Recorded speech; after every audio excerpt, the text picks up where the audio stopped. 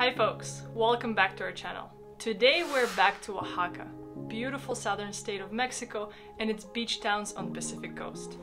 Today we will be talking about Mazunte and San Agustinillo.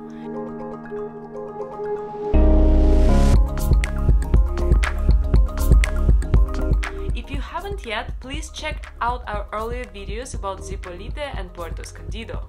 And let us know in the comments below about your favorite beach towns and surfing locations.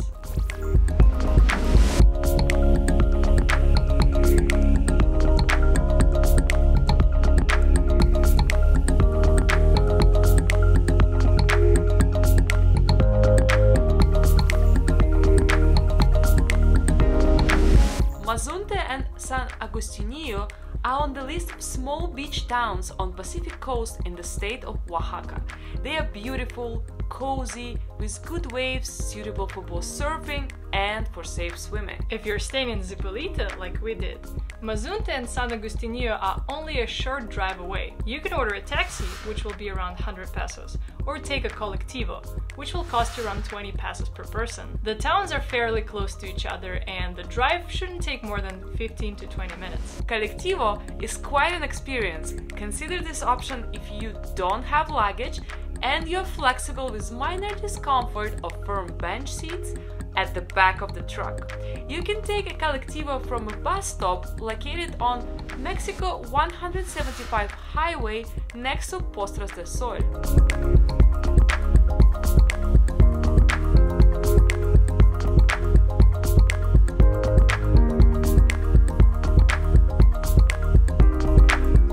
Colectivo buses are basically trucks with covered trunks and they don't have a limit on how many people they can fit in.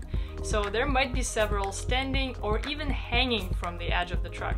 It's better to have a seat and hold onto something during the drive.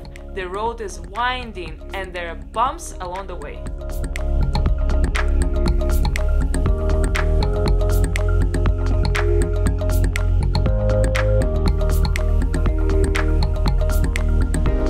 There's no particular bus stops. You can ask to stop the bus wherever you want and the other way around.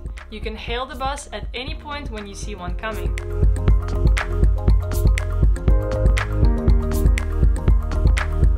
We found that Mazunte was definitely more touristy compared to Zipolite. It has more stores and cafes on the main street and there were more people at the beach. And because the beach is not as wide, it feels a bit crowded with all the tables and umbrellas standing at the 2/3 of the beach length.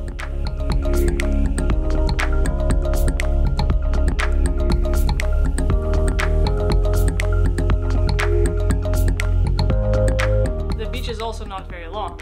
It is steep and has a strong wave. If you walk closer to the northern cliff called Punta Cometa, the waters will be calmer and you can enjoy your swim there. The ocean is clear and has a beautiful azure color.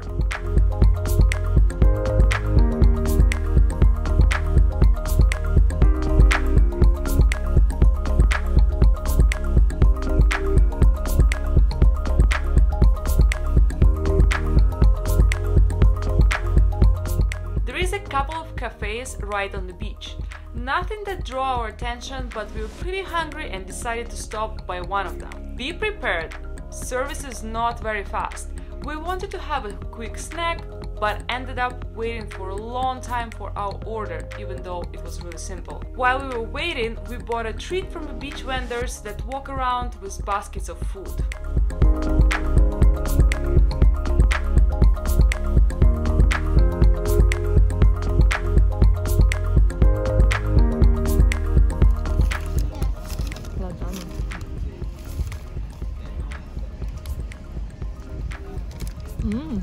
It's the pastry with banana. Oaxaca. It's like apple pie. Oh, so sweet. Super sweet, yeah. Really nice. So it's a dessert. It is a dessert, so I'm gonna keep it for later. So it's not that hot also. Of course it's hot. They were current around the entire day in the basket. Look at this beautiful beach. Oaxaca.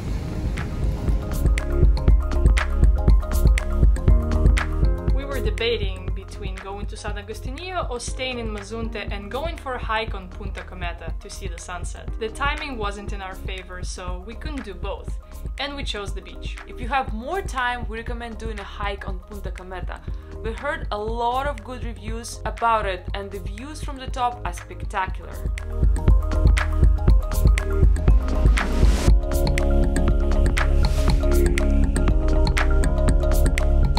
As we were walking towards San Agustinillo, we saw Mexican Center for Turtles Rehabilitation. Unfortunately, it was closed at the time, but it is worth visiting as you can learn more about turtles in the area, their nesting, and the effort made for their preservation and conservation.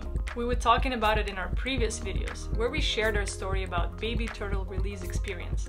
You can check it in the top right corner. We tried to get to San Agustinillo through the beach, but there were some cliffs and private properties along the way, so we had to walk through the town. We still managed to do a shortcut and found the hidden stairs that led us right towards Playa Bebe and Playa de los Elefantes, northern part of Playa San Agustinillo. The walk was tricky, but the view from above was rewarding. We could see the lone beach, and sunset light was adding to the wonderful colors of this area.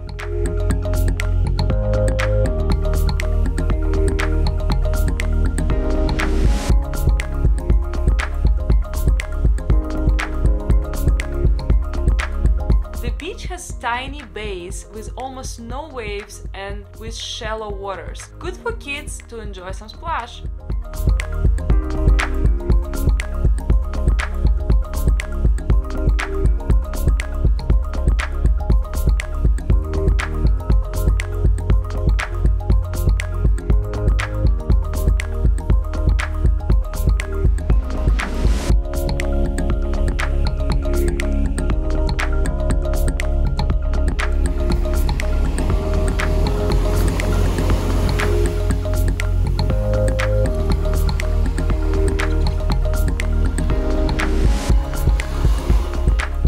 As we walked more to the south, we got to the wider main part of the beach, where you could catch the waves and surf. San Agustinillo is great for first-time surfers. The waves are significant enough, but are not as dangerous compared to Puerto Escondido or even Zipolite. There is a good and affordable surfing school right on the beach called Tropical Surf, so you can take a lesson no matter what level you are.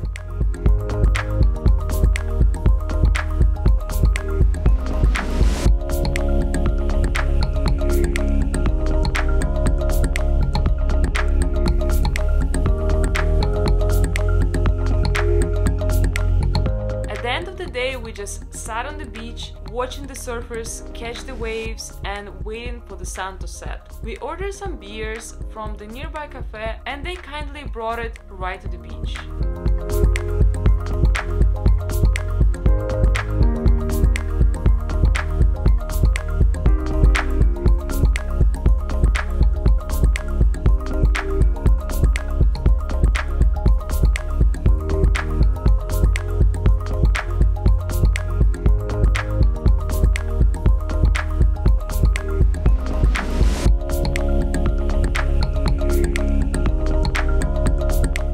Beautiful as the sunset was, it quickly became dark. We had to catch the last colectivo around 7 p.m, but the two that we saw were already packed, so we couldn't get in. We decided to try our luck and maybe catch another one as we started walking alongside the road towards Zipolite.